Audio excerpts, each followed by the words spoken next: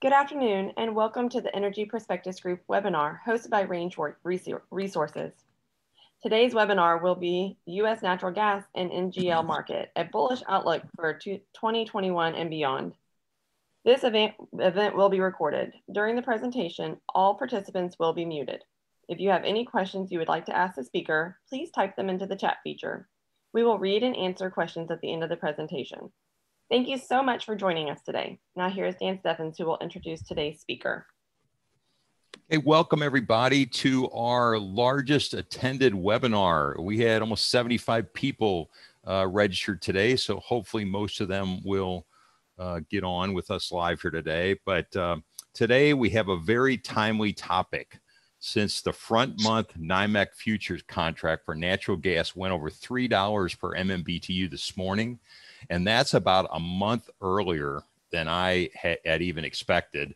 And I've been accused many times of being too optimistic about this. But if you've been attending my podcast on the weekends, you know that I've been seeing a much tighter U.S. gas market coming for the last couple months on my podcast. So anyway, Range Resources is one of the three gassers in our Sweet 16 growth portfolio. And I define a gasser as an upstream oil and gas company that gets the majority of their revenues from the sale of natural gas and natural gas liquids, or NGLs.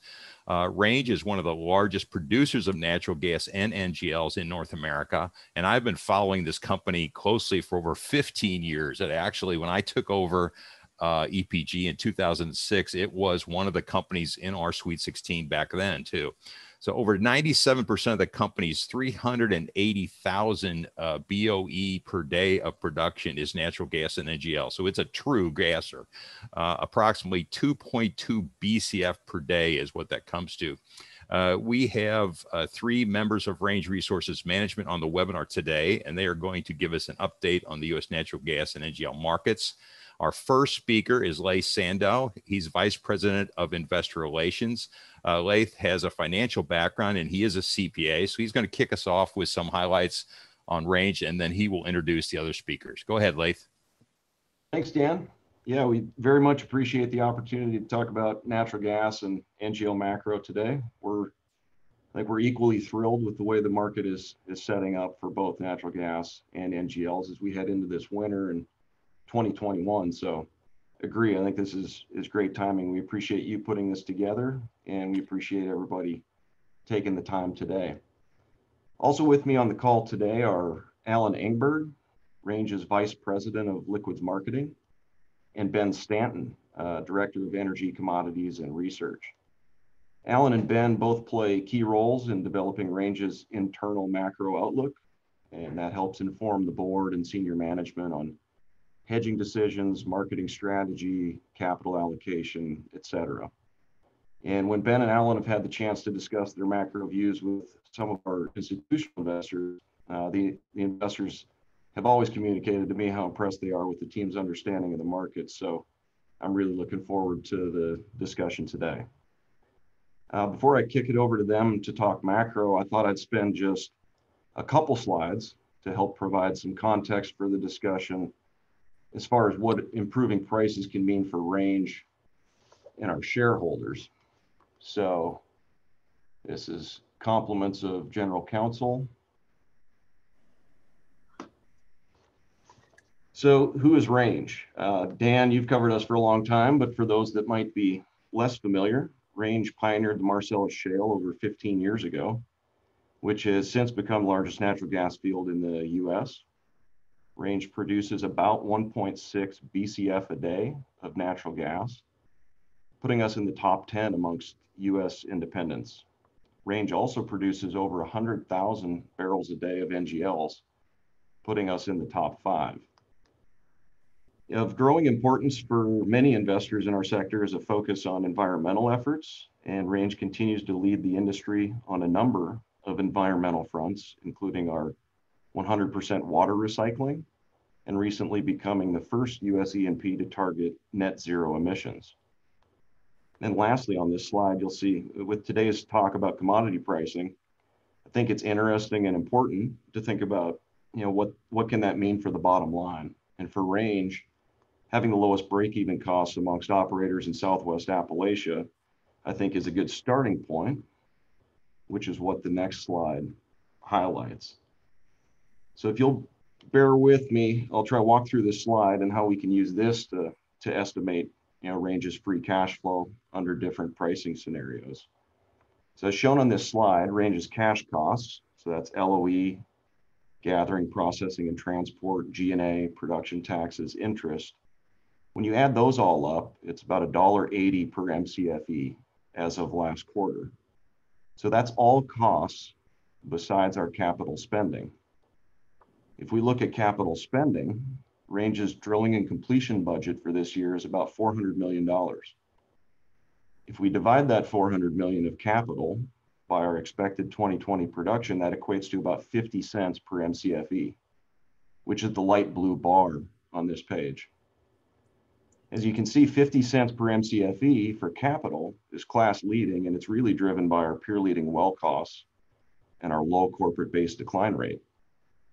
But when we add together that 50 cents per MCFE of CapEx with our $1.80 of cash costs, that gets us into the $2.30 range per MCFE for a break-even natural gas equivalent price. If we then consider the premium pricing that we get for our NGLs, that's over and above gas price, we actually have a break-even that's lower than $2.30. So if we try and translate that $2.30 break-even into cash flow using some simple math, so starting with $2.30, assuming no uplift from NGLs, at $2.70 natural gas, we have a full cycle margin of 40 cents per MCFE. If we take that 40 cents of margin times our production of 800 BCF a year, that gets us about 300 million a year of free cash flow, which is a 15% free cash flow yield, which I think is pretty compelling. And that's using a 270 natural gas price, which is actually below the strip pricing for next year for both natural gas and for NGLs. So like I mentioned at the start, we're thrilled with the macro setup heading into this winter and beyond. We expect that this is going to translate into significant free cash flow and a free cash flow yield for Range that's competitive with any industry. And with Range's multi-decade core inventory, we believe we can generate a lot of value for Range shareholders in the years to come. So thanks again for everybody taking the time today. With that, I'll hand it over to Ben, who will kick things off on the natural gas macro. Good afternoon, everybody. I'll give an overview of why I think fundamentals have shifted dramatically this year to the positive, both for the medium and the long-term gas outlook. The key headline being supply is down more than demand this year. Demand is already recovering right now at a faster pace than supply, and that's likely to continue to do so into the medium term unless gas futures prices move higher than they are currently. So starting on this slide here, I'm showing some charts on recent moves in supply. You can see the right-hand chart is high-frequency US gas pipeline flow data, which is a very good proxy for domestic dry gas production in the US. You can see the red line is 2020, the blue line is 2019. We peaked last year in the fourth quarter at around 97 BCF a day and fell significantly by the middle of the year down to around 84 BCF a day. And as of today, after a return of some oil wells back online, we're at around 88, 89 BCF a day today. The bottom chart on the right is the forecast from the latest EIA short-term energy outlook. They see a continued decline into the year end, troughing at around the second quarter of next year at close to 85 BCF a day, and then kind of flatlining from there. So basically on the supply side, exiting this year compared to last year, we're looking to be down between 8 and 9 BCF a day. So a clear supply decline. And bear in mind that the EIA assumption going forward is assuming a $45 a barrel oil price in 2021. So to the extent that the strip is accurate, which is currently at around $43, then that forecast may be biased lower. I think it's helpful to explain for those who aren't too familiar with natural gas markets, the impact of associated gas on the market in recent years. Associated gas is effectively gas which comes out of oil wells, so effectively a byproduct of the more oily biased producers. And they've been a key driver of natural gas supply that you can see in the bottom right chart from kind of 2014 onwards. If I just look at 2018 and 19, associated gas provided 3 to 4 BCF a day per annum of supply growth in both of those years, and still makes up approximately a third of total gas production today. Now, with the double black swan events that we've had at the start of this year, being COVID, and then the price war between the Saudis, the brief price war between the Saudis and the Russians, that's driven a drastic cut in domestic oil production. So US oil production looks to be down, exiting this year around 2 million barrels a day. And that's driving a lot of the decline in associated gas as well, which is helping to bring the market on the supply side back into balance. In addition, low prices on the gas side because of COVID impacts have also pulled down the dry gas rig count. So that's shown on the bottom left chart. The blue line is the total gas rig count on the left per Baker Hughes. And this is showing the lowest number, I think, since Baker Hughes began keeping records. Now, with the underperformance of energy shares over the last few years as a sector and the fall in oil prices, there's a growing theme within the energy sector of what's known as Shale 3.0. And effectively that's defined as much greater focus on capital discipline. Historically, the industry has drastically outspent cash flow over the last 5 years, added to the fact that international oil companies are also pulling back production as well to fund dividends. The focus going forward for both big companies and medium-sized E&Ps is to generate more free cash flow, lower their overall growth rates to a more sustainable level. You can't grow US oil production above global oil demand on a sustainable basis. Otherwise, you end up with a price decline like we've seen in recent years, and also a cap on future growth. So a number of companies on the oil side are now saying that if oil prices recover above $50 a barrel, that any excess will be returned to shareholders or to pay down a debt, and they'll cap their production growth in the kind of mid-single-digit growth rate. So what that effectively means is that in a higher price environment, the growth will be much more muted going forward than you will have seen historically. And I think that's kind of reflected in where the rig count is sitting right now. The final point I'll make on this slide as well is you need to factor in the hedge positions of the gas industry for 2021 and 2022, with capped availability being very tight for the energy space. This year, a number of producers have hedged a lot of their gas production next year, both private companies and public companies. A number of them are very hedged at the kind of 260 to 270 level. So they won't benefit from the upside in prices in 2021, which would potentially have enabled them to increase some activity had they wanted to do so. Let's move on to the next slide. Just covering the demand outlook. So this is my own view of what the US gas demand forecast will look like for the next 2020 to 25 period compared to what it was for the prior 6-year period. I view this as a very conservative forecast with upside in a number of key areas. But the takeaway is roughly 17 BCF a day of demand growth going forward, which is lower than the rate we saw in the prior 6 years. You can see the orange wedge represents LNG. I'll talk about that in more detail in some of the next slides, but that's a key driver going forward. The other key driver would be the blue wedge, which is electric power generation on the gas side. Note that that's smaller than the prior 6 years. I think there is considerable upside to the number that I have in my forward forecast here, but I'm taking a conservative view.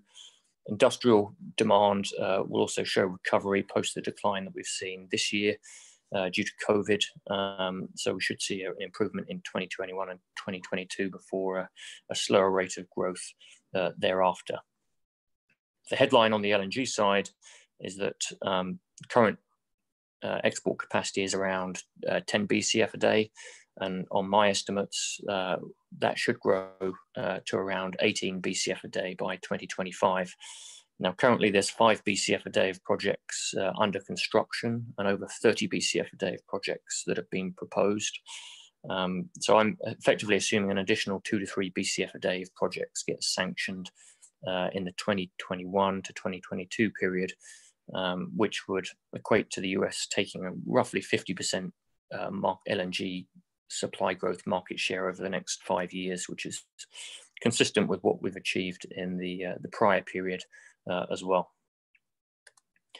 Moving on to the next slide to dive into some of these dynamics in a bit more detail to show why I think this is a conservative medium-term forecast.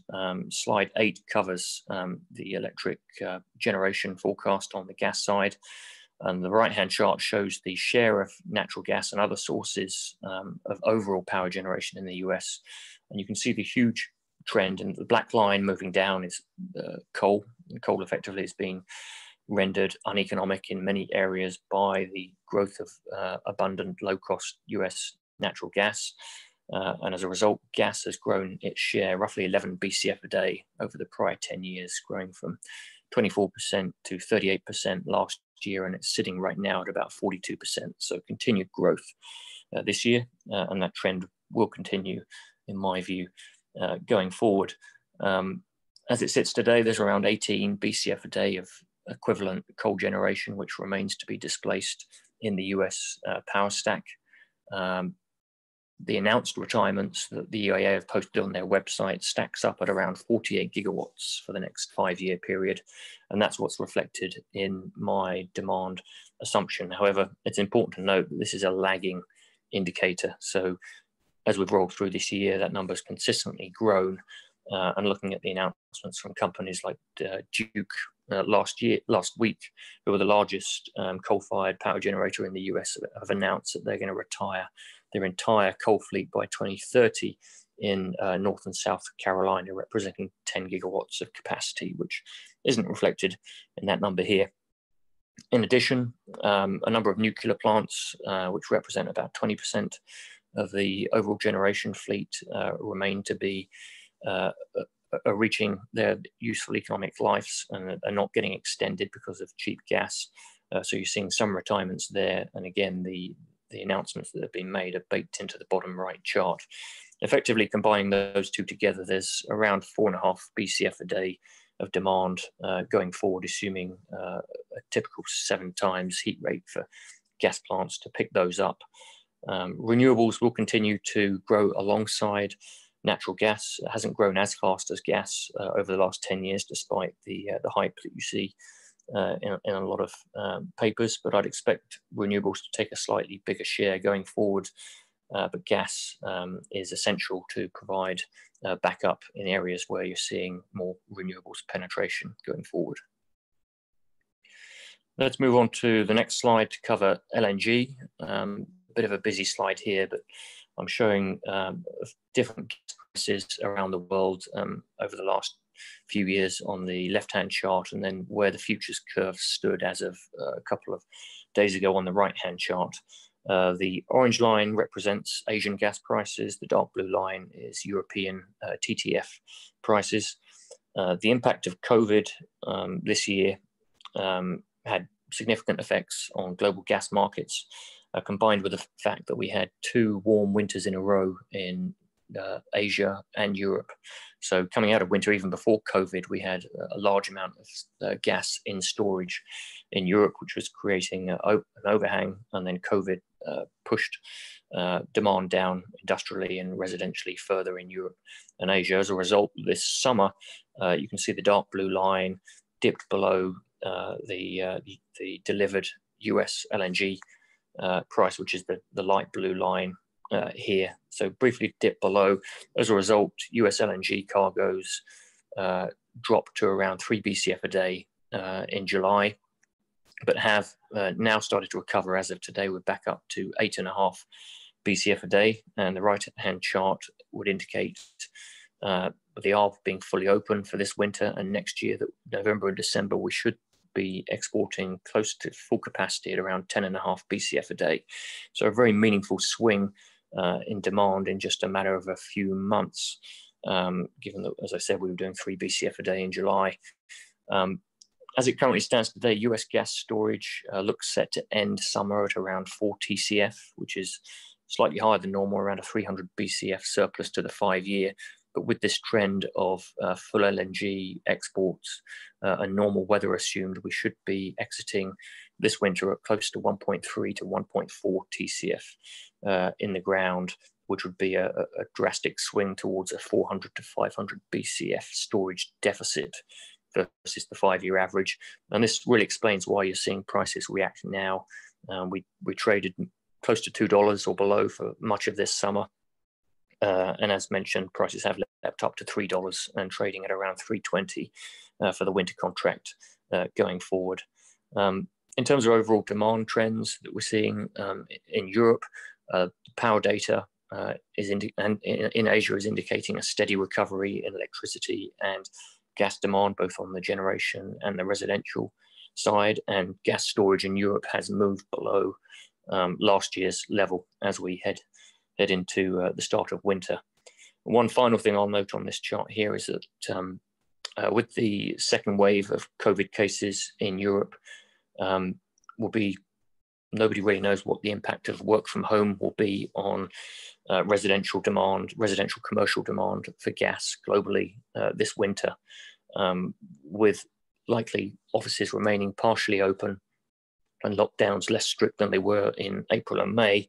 You're likely to see normal levels of commercial demand on the office side, but residentially, if people stay at home, will they turn their thermostat to be warmer than they usually would if they were outside the house at the office? So you could have on peak days this winter upside surprises to demand if that trend plays out. The EIA have tentatively pegged that number domestically at around 5% higher residential demand per degree day this winter than they would normally. But to be honest, nobody knows until we actually see, but certainly something that could cause demand spikes globally this winter. Let's move on to the medium-term outlook for LNG on slide 10. You can see on this chart here, I'm showing on the top chart shows year-to-date LNG demand growth, and LNG demand has been very robust considering the kind of black swan events that we've seen this year. In fact, LNG demand is up around 2% year-to-date, year over year, which compares with global gas down around 3% year over year, oil, which is obviously more transport related and more impacted, down 9%, and coal taking a much bigger hit, down double digits as well. And this is being driven by stronger growth, faster recovery in China, which is capital CapEx-led recovery on the infrastructure side. And then India as well is starting to pick up some cargoes as they look to build out their gas grid going forward as well. The bottom chart shows effective supply growth on the LNG side. And those of you that have ever been to London refer to the LNG supply market a bit like waiting for a bus in London. So you wait for 30 minutes or 45 minutes and then 3 buses come along all at once. The LNG market's like that. It's a very capital intensive business, and these projects take typically 4 to 5 years to come to fruition. So you can see the big cycle that we had in 2009 and 10, and we're just going through a big cycle, ending a cycle that started really in 2017, and that led to an oversupply in the market combined with the 2 warm winters that I mentioned. Now, the good news on the medium-term outlook is that there's a real dearth of supply going forward, at least for the next 2 to 3 years. And then on the right-hand chart, you can see the expected FIDs that would have been taken this year and next. This is data from Cheniere. Post-COVID, you've seen a drastic reduction in the sanctioning of projects which could come online in 24 and 25. So in reality, some of the 25 and 26 projects are going to get delayed as well. This will mean that as demand starts to recover, you're going to need to see international gas prices move back towards kind of $7 per MMBTU going forward to justify new LNG projects getting off the line globally. Moving on to some of the supply dynamics as well, having covered the demand side on slide 11. Not many people appreciate this, but shale gas supply does have an underlying decline rate, which needs to be offset. Our estimate is around a 26% underlying decline. If all activity were to stop, that's how much production would drop, around 27 BCF a day. And the rig counts in most basins today, given where they are below sustaining levels, hence the need for prices to move higher to justify at least keeping production flat, if not slight low to mid-single digit growth.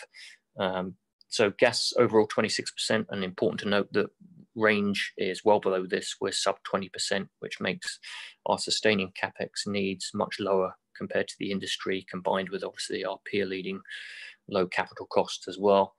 And if I were to show you the oil, US oil data as well, the decline rates there are much sharper, closer to 35 to 40%, which makes the treadmill even harder for those guys as well. Now, public commentary going forward for 2021 indicates that both oil and gas producers are targeting maintenance mode. This plays into the Shale 3.0 model that I talked about earlier, which is any excess cash will be used to pay down debt.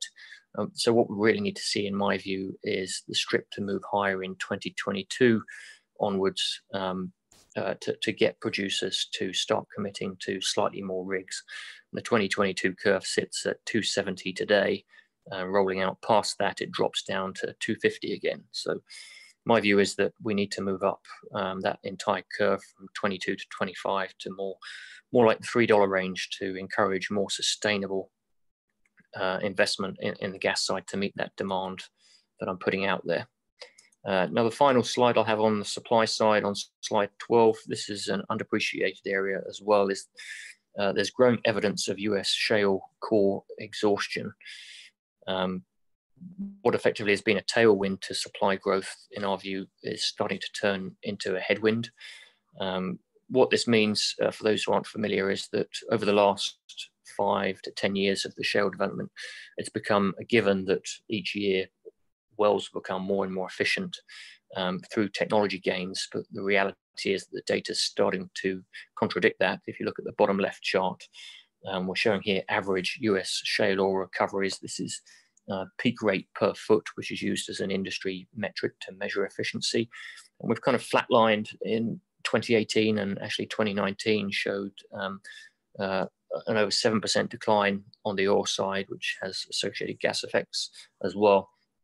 This is being driven by wells being drilled too tightly together within the shale units. So you've begun to see communication, or what's known in the industry as the parent-child effect. Oil operators have tried to reduce this impact by starting to up space, but that only effectively reduces your medium-term inventory of core locations. The two right-hand charts here show that some of this data is becoming evident on the gas side as well in Appalachia amongst our peers. Particularly if you took a look at the Ohio Utica data, there's a clear deterioration in the recoveries per lateral foot, and you're beginning to see it in some of the dry gas areas of Northeast PA and Southwest PA as well amongst our peers. The key takeaway from this slide is that this really favors long life resource companies like Range, who have large positions in the core, and the core of the plays in these shale basins are pretty well known and typically at most represent only 10% of the overall shale basin. But this trend here of declining efficiencies going forward creates upside risk to prices in the medium term, in our view, as the core inventory gets worked down. So moving on to slide 13. So just to wrap the supply and demand fundamentals together, I'm showing a waterfall chart here. I mentioned the 17 BCF a day of demand growth domestically over the coming years with upside on certainly the domestic side. And then rolling that together with some of the EIA medium-term supply outlook. So their number for associated gas supply was roughly 6 BCF a day growth over the same time frame. That has downside the longer prices remain sub $55 a barrel. And even if prices spike, in our view, because of Shale 3.0, you're unlikely to see a major supply response because of investor demands. The Haynesville and other section represents around 3 BCF a day of Haynesville growth, offset by declines in conventional legacy basins, effectively leaving an over 11 BCF a day call on new gas supply from Appalachia. And it's our view that you really need a price of around $3, given current industry break-evens and investor demands for a return of capital and improvement in balance sheets to be able to deliver that medium-term supply growth. So wrapping up on slide 14, key conclusions here. So demand growth of around 17 BCF a day with clear upside. Supply is down heavily and future growth is expected to be muted by shareholder demands as well as the natural maturation of the shale industry after years of rampant growth. And the final point being the sweet spot exhaustion creates upside to the $3 target that we see going forward as well. With that, I'll hand over to Alan and look forward to taking some of your questions after. Thanks, Ben. So my presentation, I'll start off with 4 slides with just an introduction to NGLs. Then we'll dive into ethane fundamentals and then propane fundamentals, and then we'll wrap it up. So to start with, every industry market has its own jargon with multiple names used interchangeably for the same thing. And I'm guilty of flipping back and forth between the terms on this chart when talking about NGL. So I thought it might be worthwhile just to reference what they are and hopefully minimize any confusion. So to begin with, natural gas liquids, very simply, or NGLs, comprise ethane through pentane. Oops, excuse me a second. There we go. Ethane through pentane. And these products are often referred to also by just a number of carbons that they have in the molecule. So ethane is what we call the lightest NGL because it only has 2 carbons, whereas pentane at the other extreme has 5 carbons. If you want to impress some friends over a drink, you can talk about normal and isobutane. Both have 4 carbons, but they're isomers. So they're basically the same number of atoms, but a different 3D structure for the molecule, and that gives it different properties. LPG is often referred to as well. LPG stands for liquefied petroleum gases. That's really a subset of NGLs. It's propane and the butanes, and it gets that name because they originate from refineries. So around the world, actually, most NGLs or most LPG comes from refineries. And the US is rather unique that we have a lot of it coming from natural gas plants. We'll also talk about Y-grade. Y-grade is basically the full slate of NGLs before it gets processed. So it's a mingled stream where the products haven't been separated. And then from time to time, you'll hear about X-grade, which is the same as Y-grade, except for the ethane has been kept in the gas. So the mixed unprocessed stream is just the propane through to the pentane. Next slide, please. So for those of you that aren't that familiar with NGLs, I thought it might be worthwhile just to kind of position ourselves. And the question I would be asking is, how relevant are NGLs?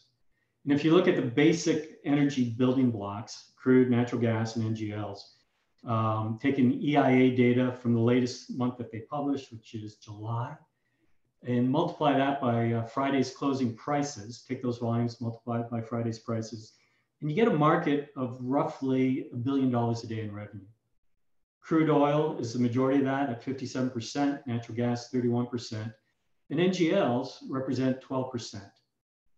So it's the smaller piece, but it's still a significant piece of the overall business, generating about $100 million a day in revenue.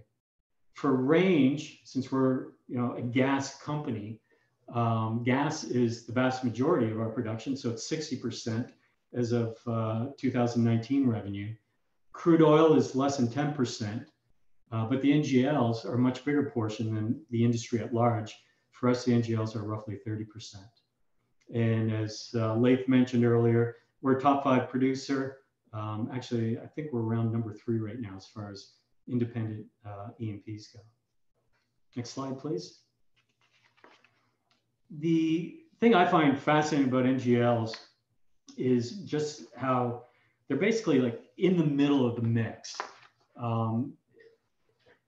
They tie together crude markets and natural gas markets with downstream demand. And to really understand NGLs, you need to understand crude and refining, natural gas and weather markets, chemical markets, as well as international supply and demand. The US is now the largest ethane, NX, and LPG exporter in the world. Additionally, as you can see in the charts on field production, ethylene cracker expansions, and LPG exports, we've had tremendous change and growth over the last decades, which has made these markets really a lot of fun, actually. Next slide, please.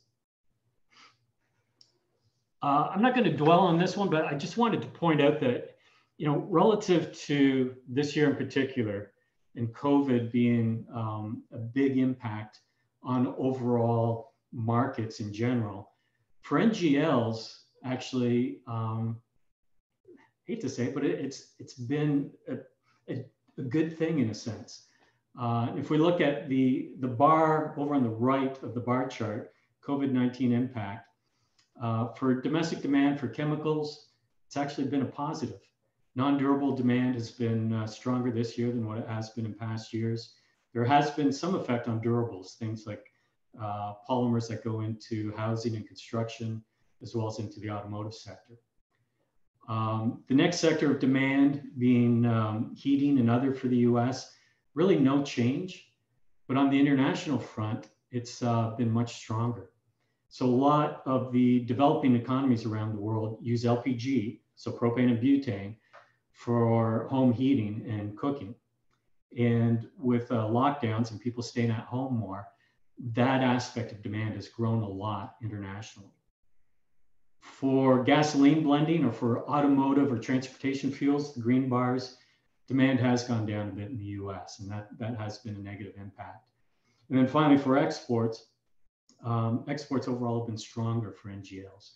Again, driven by that ResCom piece of international demand and by the chemical demand. And down below, you can also see kind of the winners and losers as far as the individual purity products. I won't go through that in detail, but the ethane and propane in particular has done quite a bit better. And that is by far the biggest part of the NGL barrel. Next slide, please. So shifting over to ethane fundamentals. The fundamentals really are bullish on ethane. The chart on the top right shows total demand, so domestic ethane demand plus exports. The red line is 2020. The shaded area is the 5-year range. And you can see 2019 and 2018 are also noted. And demand has been up strong. So again, that's mainly been the chemical demand as well as exports have done quite well. In fact, July year-to-date EIA data has shown that demand is up 9% year on year. Now, supply has increased also, but actually it only increased during the reported months of June and July to meet the demand and to offset the stock draws that we were seeing. Overall, the market's tighter by about 50,000 barrels per day. Down below, the chart on the lower right shows days of supply for ethane. Now, in a market like I shown a slide or two back where things are changing rapidly in terms of the installed basic capacity and overall demand, inventories really isn't a good measure of what's happening because the inventory needed to support the market is changing very quickly. So for that reason, we like to look at days of supply, which is basically taking your total inventory and dividing that by your demand. And in this case, the demand is domestic demand plus the exports. You can see that red line has persistently been at the bottom end of the range this year. As a result of that, prices went from roughly at the low point in the panic with COVID in mid-April, I think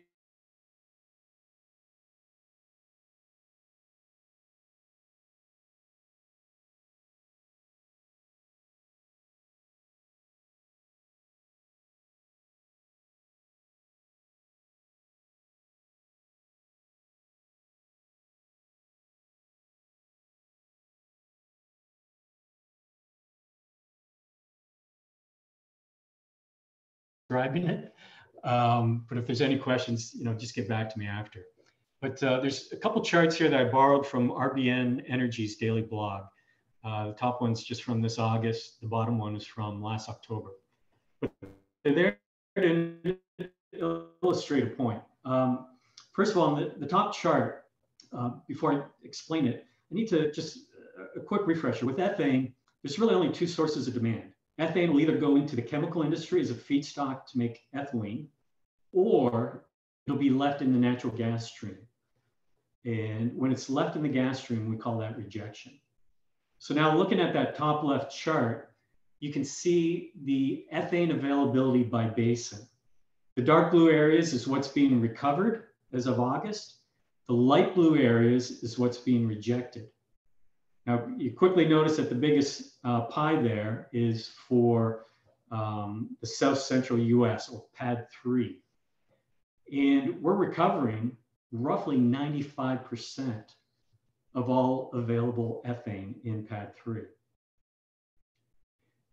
And as you move up to the Mid-Con, to the Rockies, the Bakken, and Appalachia, you can see that we're recovering less. And you can see the split between the recovery and the rejection. Now, the chart below shows pipeline tariffs. And I should have mentioned, most of the demand for the market, that chemical demand for ethane, is in the US Gulf Coast. So you see the tariffs for moving ethane from the various regions down to the US Gulf Coast. And that's pertinent because as that PAD 3 ethane demand sucks up all the available ethane, we have to start moving further and further afield to recover the ethane. And for the gas producer, the decision that he's making is, do I want to leave the ethane in my local gas, or can I get a net back on that ethane that's higher than my natural gas, and that incentivizes me to recover the ethane and send it down to the market? So he's going to look at the difference between the gas price and the net back on ethane, which is going to be the Mount Belvieu ethane price, less fractionation, which is the purification step to get the ethane separated from the other NGLs, and less that pipeline transportation. Now, if you look over to the text, Genscape was calling July ethane rejection roughly 874,000 barrels per day for the entire US. I listed a bunch of projects that are going to bring new ethane demand to the market over the next 2.5 years. Those add up to just under 500,000 barrels. And those are all projects that have been sanctioned. So Genscape's seen that as well. And their forecast for January 2023 rejection has dropped to 515,000 barrels. So you subtract the July number from the January 23, and your recovery is increasing by roughly 41%, or 359,000 barrels a day. So we're going to be using everything in PAD 3, everything in PAD 2. We're going to be pulling from PAD 4, from the Bakken and Appalachia to satisfy that demand. And if you go to the next slide, I built up just some cost curves based on Waha gas plus fractionation fee plus 3.5 cents of transport. And that's the orange dotted line. The green dotted line is Mid-Con gas plus transport to Mount Belvieu plus the fractionation. The blue line is Rockies gas. And you can see the left of the vertical dotted line is history. And the dark blue line is the ethane price. And you can see that the Waha price floor is held in pretty well. And in fact, this year, we've gotten over that Waha price floor. As we go forward in the forecast, because of that new demand that's coming on, the ethane price is actually, my forecast is the dark blue dotted line. And it's going to move up beyond the Waha floor to the Mid-Con floor next year. And then by 2023, it's going to hit that Rockies floor. So I think I listed the prices in the text down there. As of, I think it was on the 12th, I was looking at the strip. And at that point, the 2021 just Permian floor, which we're going to move beyond, had a 26.5-cent price. And the Mid-Con floor was getting you up to, I can't see that in front of me here right now, but I think around 28 cents or so, or 34 cents, I should say. And then the Rockies floor in 23 gets us up over 40 cents per gallon. So, you know, I guess the message here is prices are going up. They have to go up just to meet the demand that's coming online. One other quick point, if you look at that solid dark blue line on the forecast, that's the forward strip as of the 12th. And it's interesting that right now it's under the Waha floor. So if you ask me, there's probably some good money to be made on a trade there, buying the forward ethane strip and selling Waha gas. But that's just a personal view. So moving on to propane fundamentals. Next slide, please. Propane fundamentals are kind of like natural gas right now. We've got high stock levels. So it's a little bearish by some perspectives in the immediate term. And you can see that the middle chart on the right is a stocks chart.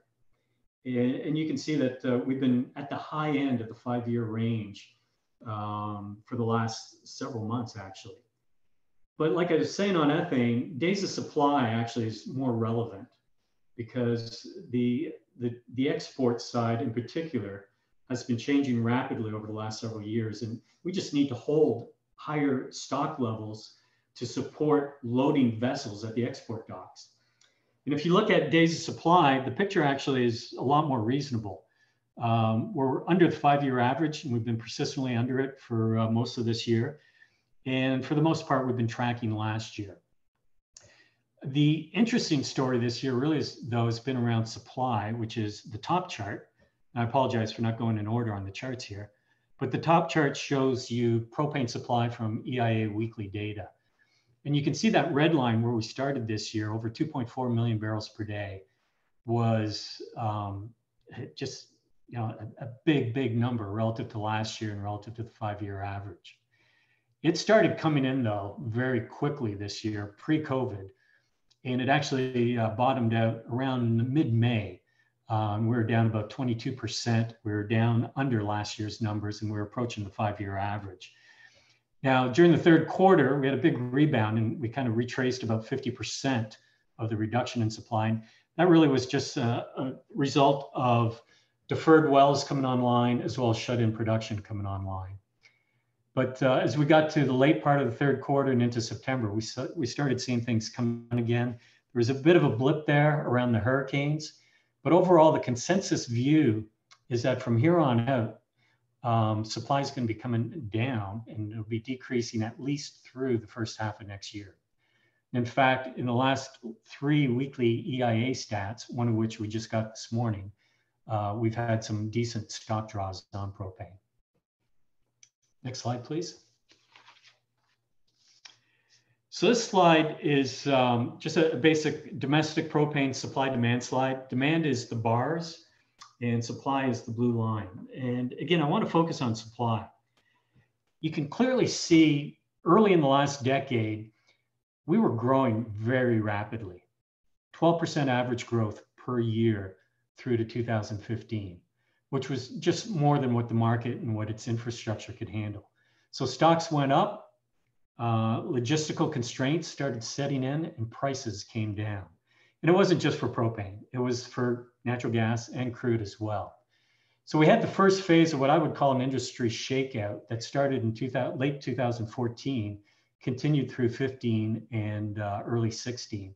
And that's what led to a rig count of roughly 79% from peak to bottom. It took a thirds for propane, and for 16 and 17, we averaged roughly 4% per year. Now, unfortunately, money started flowing right back to the industry and people piled in the Permian, rig counts came back up, and so did supply growth. So from 17 to 19, we were back into low double digit, but we're in double digit growth again. And again, we overwhelmed infrastructure and our ability to just manage that supply. So stocks got high, prices came down, and eventually rigs started coming off right after February of 2019. And they continued to come off through this summer. And it's interesting that the drop in rig count is very similar to that first phase of the shakeout. Rig count drop is about 77%. So the pre-COVID forecast as a result of all this was for supply growth along that dotted line that you see there. And that was roughly 3% growth. Post-COVID forecast, and this is from Genscape in August, is calling for relatively flat propane supply growth. And you can see that the demand all the way through is exceeding the supply. So we're going to be drawing down. We're going to have shortfalls every year. We're going to be drawing down stocks. And as a result, there's going to be pressure on prices to move up. Next slide, please. But we export more than 50% of the propane that's produced in the US. So as a result, we have to widen our perspective and look at the global markets. And this chart is similar to what Ben showed. And it's a handy way to kind of bring together supply and demand, what the effect is going to be over the next 4 years. So at the end of 2019, you can see where demand was. It was around 10 million barrels per day globally for LPG. Now, 75% of that is propane, but 10 million barrels per day. The ResCom piece, big internationally, big with developing nations like India, Southeast Asia, Central and South America. We have that growing conservatively in the low 2% range, about 2.3%. And then we have chemical demand. PDHs are on-purpose propylene units. They use propane as a feedstock. These are projects in FID. Then you have ethylene demand that's coming up. These are projects also in FID, adding another 200,000 barrels per day of demand. So the total uptick over the next 4 years would be about 1.2 million barrels per day. Now, the EIA is forecasting non-US supply growth of 350,000 barrels per day. The US over the last the world over the last decade has come to rely on US growth to supply the rest. So the call on US supply over the next 4 years is 821,000 barrels per day of LPG. Again, 75% of that roughly is propane, so call it just over 600,000 barrels per day of propane that the world needs to balance this new demand. Now remember, on that previous chart, I was showing an August forecast of no supply growth for propane out of the US. So something's broken here. We're going to have an issue. And that's going to cause, the market will fix itself, and it's going to fix itself through price. Price will cause some demand destruction, but price will also incentivize some growth in supply. Next slide, please. So remember, I was talking about 15, 16 was that first phase of retrenchment that really happened as a result of high stocks, logistical constraints, and low prices. And this chart shows seasonality graph of propane relative to crude. You can see 15, 16 in the red. 19 and 20 are in the green, and they're kind of like what 15, 16 was. It was phase 2 of retrenchment. 17, 18, the blue lines, was the result of lower supply growth and the markets getting tighter. And during those years, the propane ratio to crude averaged 60%. We're looking at 21, 22 to be similar to 17, 18. In fact, it's pretty conservative in my mind that it's going to look like that, but I think it's a good historical reference to use. And at Monday's strip, the 2021 through 22 crude was at $43. So if we take 60% of that, propane will be 61 cents per gallon on average through 21, 22. Now the propane forward curve that same day, which was on Monday, was just under 50 cents. So we're predicting prices to be a 11, 12 cents higher than that. Now, the last slide I have on this, next slide, please. I just wanted to give a longer term perspective. If we focus in on the right-hand side of the chart, that's really the last decade. And that was the period really where we had what I would call hyper growth and a couple periods of correction. During that hyper growth period, propane relationship to crude, you can see really changed from where it was during the prior 2 decades. In fact, the correlation to crude in the prior 2 decades averaged 98%. And that ratio of propane to crude averaged 71%. When we started growing at double digits during the last decade, the correlation dropped to, I think it was 85%. And the price relationship just kind of fell apart. It averaged roughly 47%. But it was interesting when growth corrected during 17 and 18, look at where that price ratio went. It went right back up into the 70s. And I kind of conservatively took an average of the 2 years where that ratio averaged about 60%. But what the point is of this chart is there's a good chance that we're going to be going back to, as Ben pointed out, Shale 3.0, much more conservative growth and a kind of reemergence of the balance that we saw in the past on that propane to crude relationship. Next slide, please. So this is a good time to point out that Range actually exports a larger portion of its LPG, its propane and butane, than any other producer. In fact, this past summer and fall, we're exporting 100% of our propane and butane. But we do retain the flexibility to move product domestically as sales netbacks change. And that's something that I'm looking at all the time. Regarding ethane, I believe we have the best and most diversified portfolio in the country. We ship ethane to Canada, Europe, and the US Gulf Coast, as well as to local and basin customers. And we price it on a variety of different pricing metrics. So we use the Mount Belvieu Index for some of our pricing, but we also use natural gas and we use crude. And we have some optionality within our contracts for that pricing. All this leads to strong NGL differentials for Range relative to the Mount Belvieu Index. And you can see that in the bottom left chart. Our differentials to that index have been improving over time, and we're getting a nice premium as of late. So with that, I'll conclude by just summarizing that, NGLs are a meaningful part of the overall energy picture.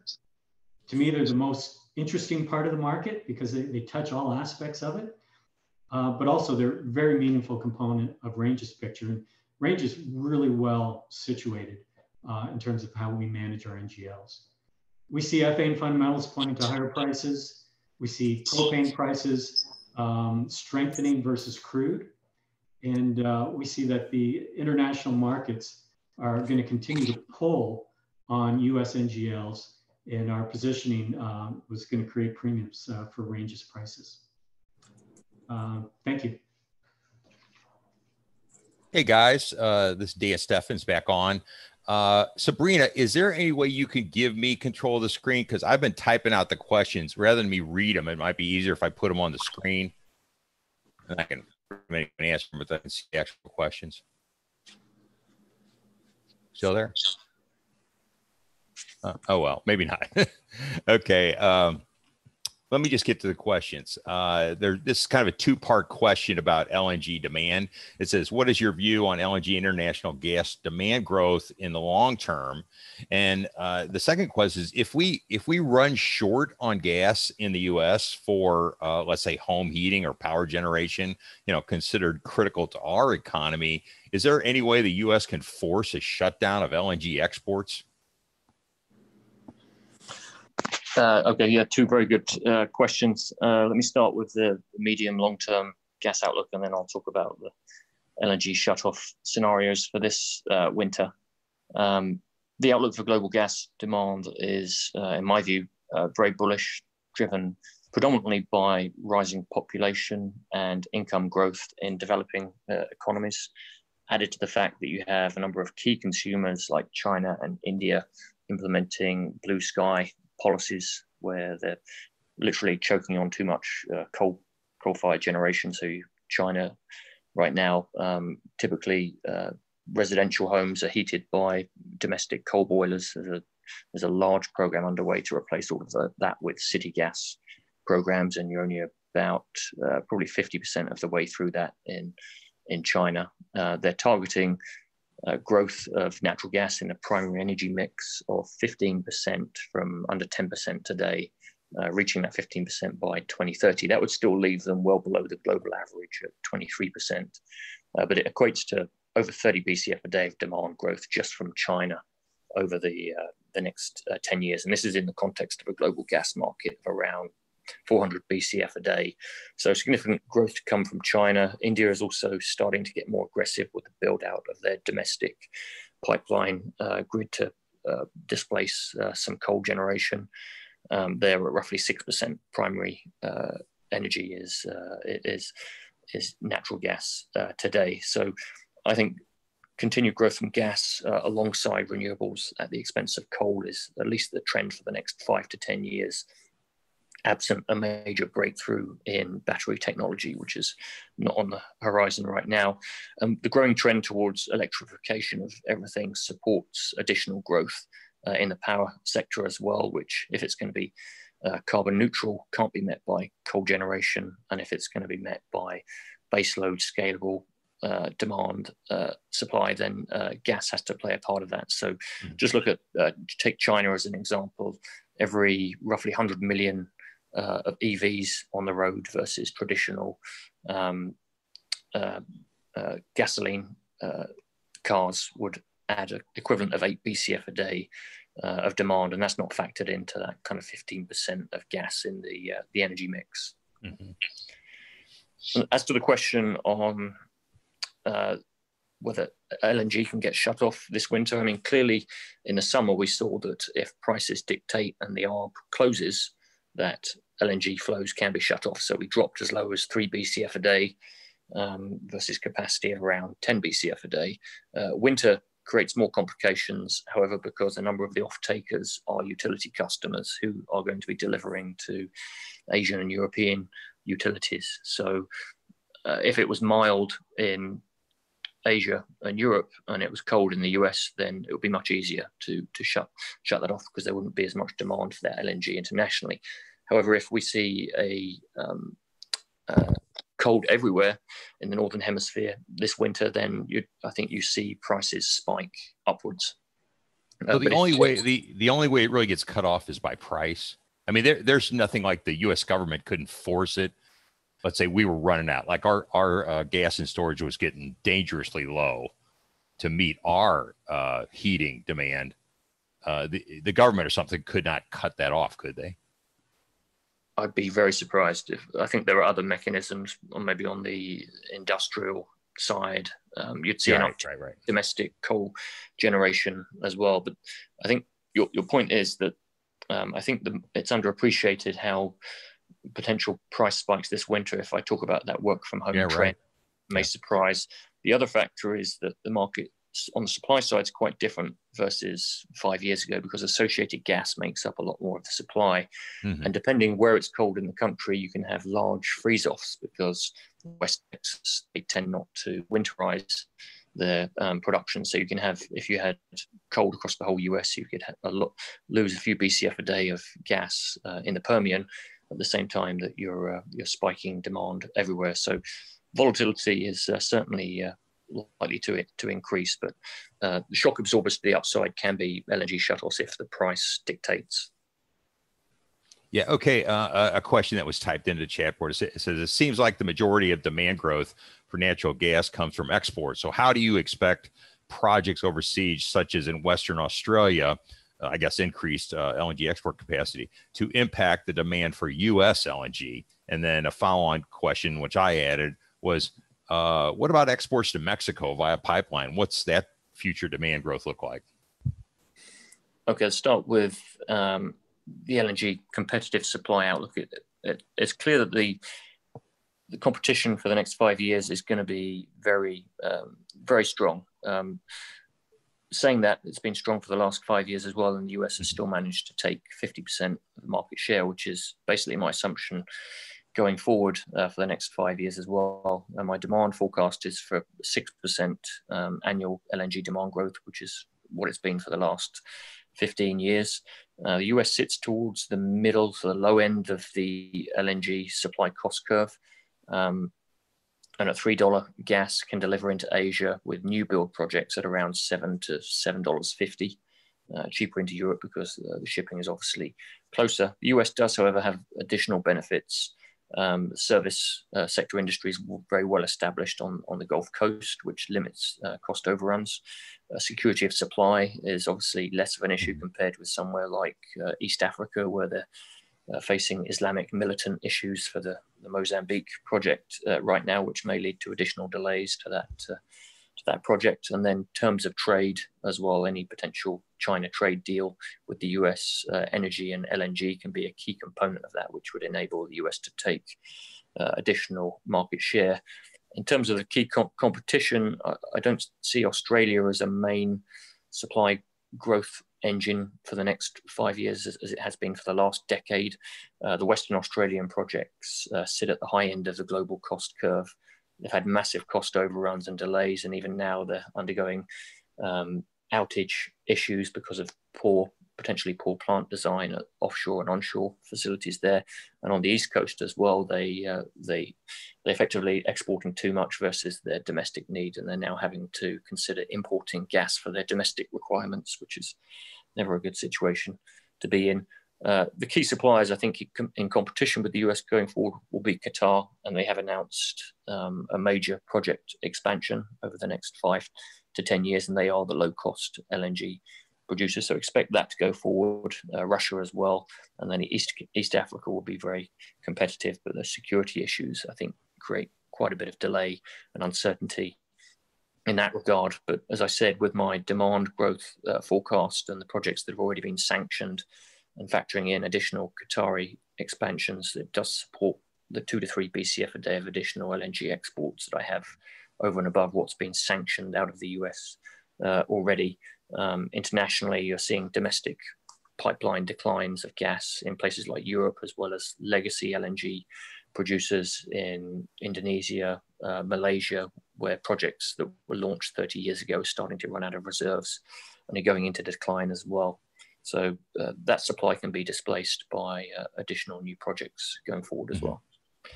On the Mexico question, I do think my Mexico outlook's pretty conservative. They've seen decent import growth from the US in the recent 5-year period, and it's worth remembering that 80% of domestic production in Mexico is associated gas from offshore fields predominantly. The longer we're below $55 a barrel, the more declines you're likely to see from that perspective. And as of this year, we're pretty much completing the rollout of the domestic gas grid within Mexico. So that's enabling exports to Mexico to reach new records currently. And I think as those projects get finalized this year, you'll displace about half a BCF a day of LNG imports that still remain in the country, but potentially the access to low-cost US gas, I think, can spur industrial demand in Mexico going forward, particularly as they have a large manufacturing base. So there's upside to industrial demand, I think, going forward in Mexico versus my forecast as well. Well, it's definitely the clean hydrocarbon. I know that. Let me ask you this, on the NGL pricing, where can we go, or I can go, to find like current prices on ethane and propane and stuff? Is there any way? There's nothing like a NYMEX strip price for these you can go to? Actually, there is. So the CME publishes a daily curve at the end of every day for each of the individual NGLs. Okay. So you can definitely get it that way. You can probably just Google them as well, and you might find them in other places. I've tried Googling it, and I always go to it's old data. Oh, is it? Maybe if you can, and I have the CME group. Maybe I just haven't looked hard enough on there. So anyway, if you email me a link or something about that, that would help. I can post in the chat. I've got propane up right now. Okay. So I see that like last year in the first quarter of 2019, your NGLs sold for a combined price of $23 and change per barrel. And then they went down first quarter this year to just below $16 a barrel and then dropped to $13.51 in the second quarter. What are they looking like for third and fourth quarter? For modeling purposes, what kind of NGL blended price would I use for Range? Yeah, Dan, this is Laith. Obviously, we're going to be reporting earnings here in a handful of days, and the way that we've guided investors is to point them towards a differential to Bellevue. So to your point, to the extent that you can pull up on the CME group what those prices are in our supplemental tables on our website, we provide you what the Range barrel looks like. Mm-hmm. So you can volume weight it. But I guess I could provide this consensus for next year for the Range barrel is somewhere in the $17 per barrel range, and that's based on strip pricing. Mm-hmm. And then I guess what I would point out is, as Alan was mentioning in his commentary, if propane prices move to 60% of WTI, even at $43 per barrel oil, you're looking at a 20% improvement on propane. Because I mean, I've been doing this for years, and I tell you, those prices flop all over the place, and they're just kind of hard to.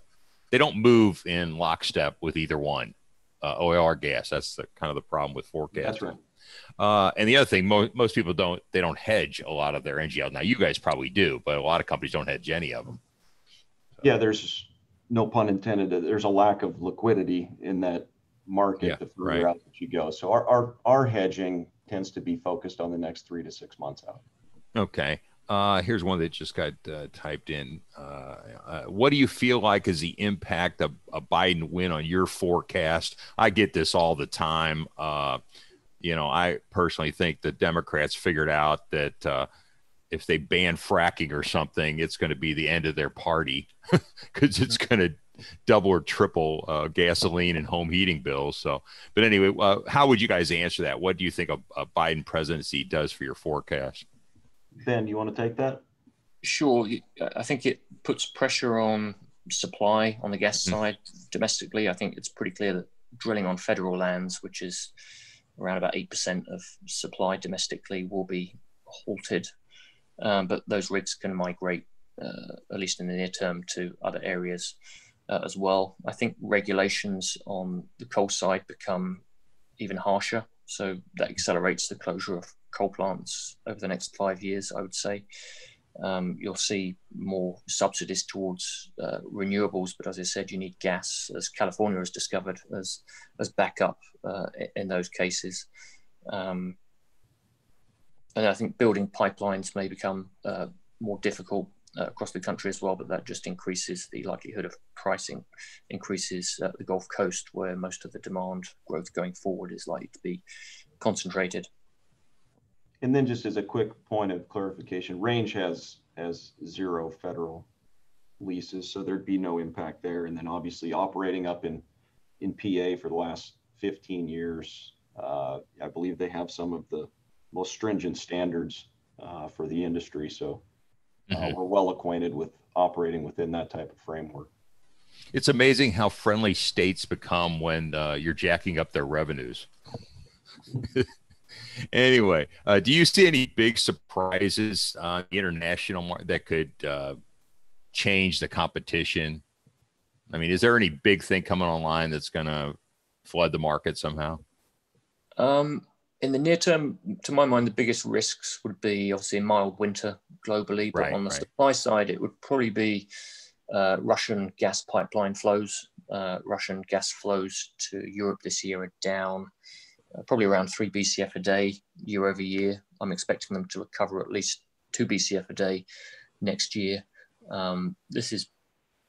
They could look to flow more to take market share, but that's mainly dependent on the Nord Stream 2 pipeline being completed, and with additional sanctions being placed on the project right now post the Navalny incident, I think there's a growing risk that that pipeline, which is a big pipeline, 5 BCF a day of capacity, gets delayed at least 1 to 2 years. Now, bears might say that Russia could decide to flow more through the Ukraine, which does potentially have another couple of BCF a day of capacity if they choose to follow that route. But the counter argument is that they may not have invested enough in their legacy fields, because the Nord Stream 2 pipeline is tied to a new area of supply. So there are question marks about whether they could actually deliver that additional gas from their more mature areas through Ukraine if they decided politically that was the route they wanted to go down. Well, I guess a follow-up question to the Biden thing is that natural gas used to be known as the clean fuel, and I think it still is. But now environmentalists are uniformly hostile to any hydrocarbon fuels. Is there any chance of sanity returning?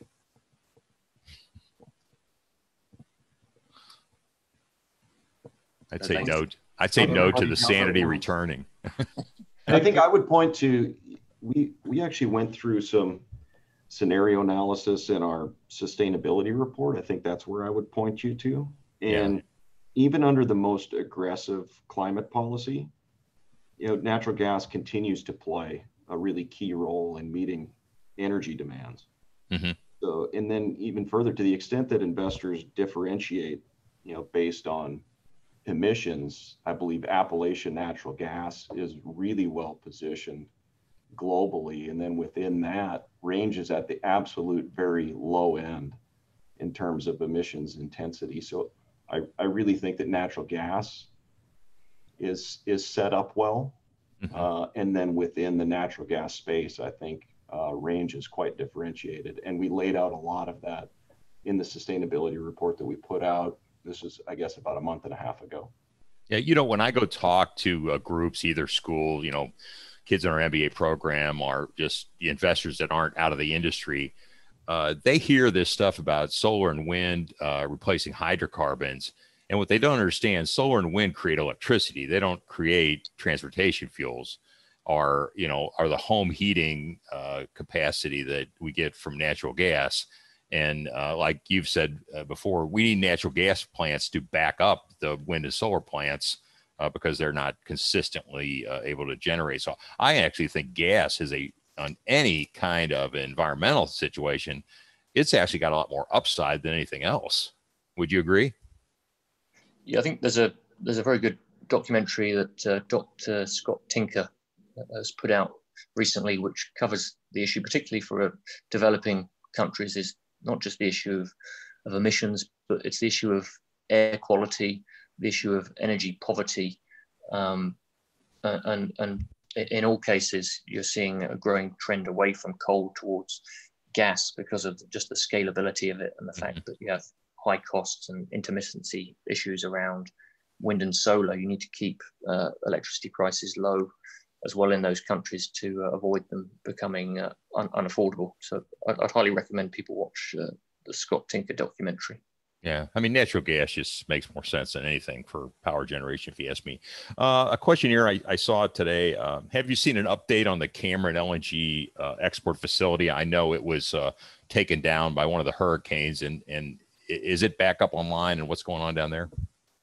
So my understanding is that full electricity, reliable electricity flow is back to the terminal. As of today, it's liquefying, taking about a BCF a day of feed gas capacity with a tanker set to dock very shortly to offload some of the gas. Their capacity is around 2 BCF a day, so it's one of the larger export facilities.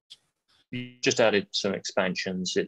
Total capacity is around 2 BCF a day. The slight hiccup right now is that there's a sunken vessel in the Calcasieu Pass channel, and it could take a couple of weeks to dredge to get that out of the way. But in the meantime, they have managed to bring in a vessel with a 36-foot draft to at least partially load, if not fully load, the vessel. So they're getting back, and I think as we get into November, these hurricane issues will be behind us, and you'll see that big demand jump from the export side this winter, which will just make the market tighter and tighter. Yeah, I just have 2 more quick questions, and then you've got your contact information on here. I just urge everybody, if you have additional questions, things we haven't covered, just go ahead and email them to Laith, and he'll pass them on to the proper party. Real quick, how many drilling rigs and completion crews are needed in the Marcellus Utica plays to keep that production flat? Do we have enough drilling rigs now, or what's the situation? No, as I mentioned in my presentation, both Appalachia and Haynesville are below sustaining levels to keep production flat. Exit next year versus current levels. In Appalachia, the rig count, I mean, it's a moving target depending whether you're drilling dry or wet gas and what the shift is, but I would say between 45 and 50 rigs in Appalachia, and probably around 40 to 45 in the Haynesville as well. We're sitting at 34. Yeah, so we're way down. We're way down, half of what we need, right? Yeah, but I'd expect to see rigs being added based on producer commentary of maintenance mode for next year. Yeah. Last question. Is Range Resources paying a dividend, or do they intend to pay a dividend? Sure. So Range is not currently paying a dividend. Our focus primarily has been on reducing absolute debt. Mm-hmm. Where I laid out the case for 2021 with the significant free cash flow that we've got paired with the potential for additional asset sales, we can get ourselves much closer to our long-term balance sheet targets of, call it sub 2x, well below 2x levered. And as we get near those longer term balance sheet objectives, then the conversation around what is the right return of capital to shareholders through dividends, share buybacks, et cetera. Mm-hmm. Then you guys had a share buyback going for a while, didn't you? And we still have one. Oh, okay. 30 million out of 100 million. Okay. Well, that's it, guys. I think you did a great job. We ran over a little on time. Sorry about that, people. We have recorded this. We'll be sending out the recording tomorrow. So thanks a lot, and we'll be talking to you guys. Very good. Thanks, Dan. I just say thanks to everybody for taking the time. It's much appreciated, and feel free to reach out with any questions. All right. Thank you. Bye-bye. Thanks.